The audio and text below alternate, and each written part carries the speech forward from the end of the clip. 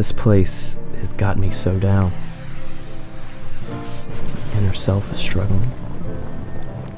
Every day I wonder, will I be alive? Sometimes I daydream. I smell the fresh bacon and eggs when I walk into the kitchen. I see Jennifer's face and hug her. I look at my 2 children eating like they have never ate before. Slow down, I say. In this moment, I am truly blessed. God has looked out for me. But then I snap back. The fear of death, the fear that I won't see my family again. Even with this fear, I stay strong. This is a test from God. When I pray, I feel Him. That's when I know that everything will be alright.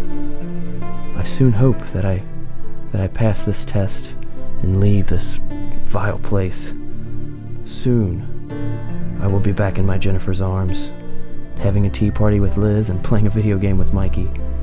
I keep repeating Isaiah 41:10. Fear not, for I am with you.